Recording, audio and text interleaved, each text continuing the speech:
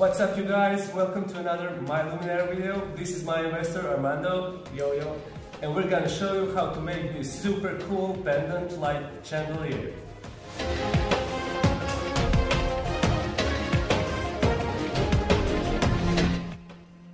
This chandelier is meant to hang over the dining table. Each one of these pipes has a lateral reflectance, not just the downlight and uplight. That way it creates a really nice and interesting highlights on the receiving surfaces. So let's see how it was made.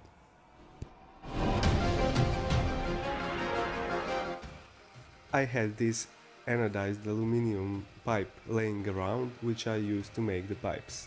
Their length is about 60 centimeters and they were cut at a 45-degree angle. As you can see, the angles are tilted by 90 degrees in respect to one another.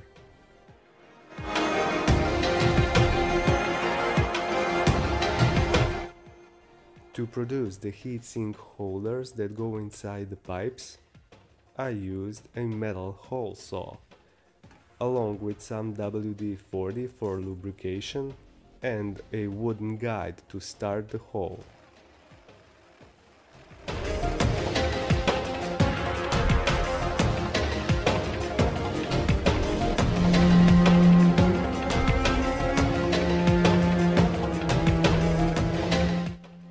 After some sanding of the newly developed parts, it was time to glue the smart chip 9-watt LEDs onto them using some heatsink compound glue. A good rule of thumb here is to put a thin coat of glue and spread it evenly.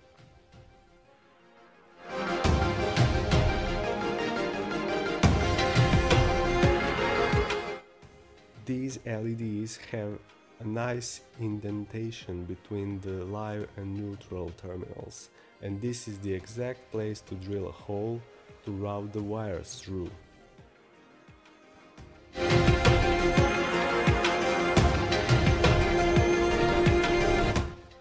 Next step is to create the ceiling holder using an aluminum C extrusion, in which we just drill the holes necessary for the wire routing and the holding screws.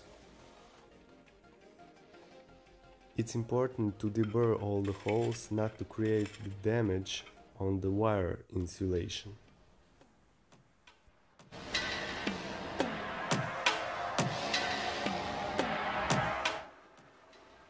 To cap the ends of the ceiling holder C extrusion, I 3D printed some custom plastic caps.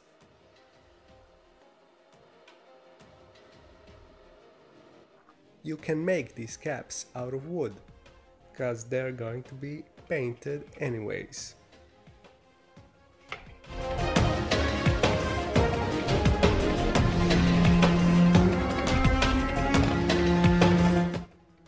It's a good idea to place an info sticker on the Luminaire, cause you never know who's gonna service it in the future, and it contains some valuable information about the lamp.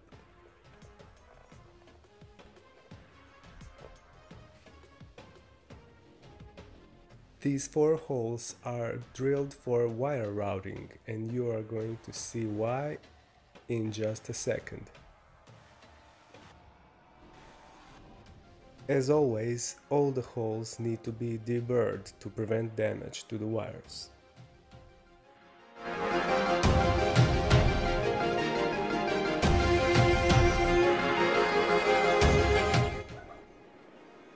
Before proceeding with the pipes, I painted the ceiling holder and its caps, but first you want to prime the materials using their proprietary primer.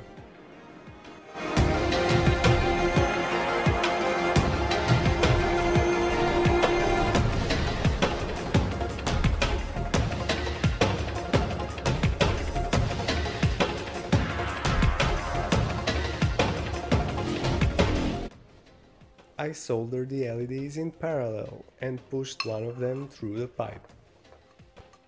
One end of the wire was left longer to hang the pipe on the ceiling. These complementary mechanical shapes were printed to press-fitted in the pipe to hold the heatsink in place before gluing it to the rest of the pipe.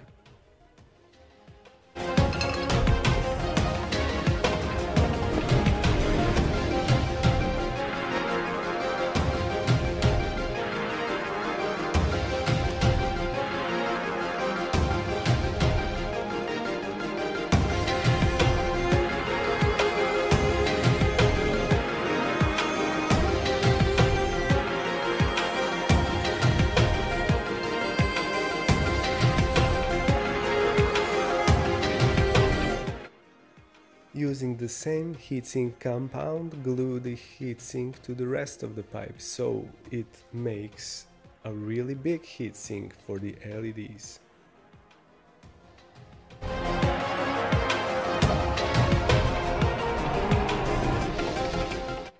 My client didn't like the anodized look of the pipes, so I painted them in some anthracite metal paint. I protected the reflector parts using some masking tape.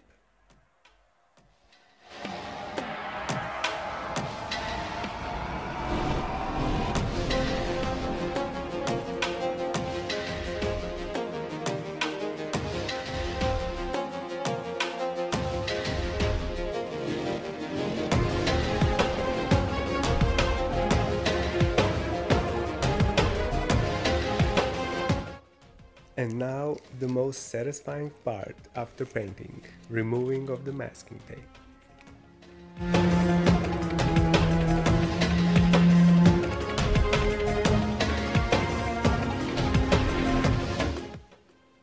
As you can see, this is how the wires should look after routing them through the pre-drilled holes.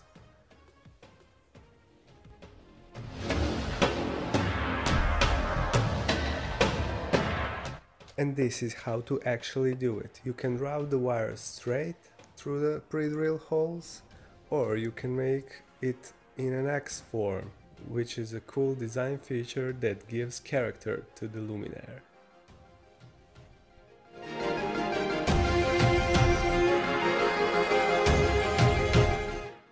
The one thing that's left is routing the wires through the ceiling holder and adding the electrical connectors so the lamp can be hung on the ceiling.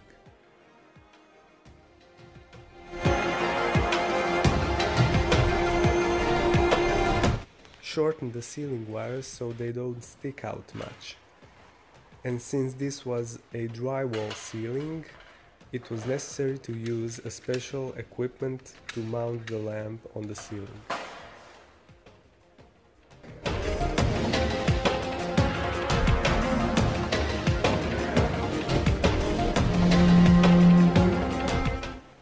And the easiest part in the end, of course, just add the plastic caps on the ceiling holder. And voila, the chandelier was hanged. Thanks for watching, guys. I hope you got some idea how to make those pipes looking like fixtures.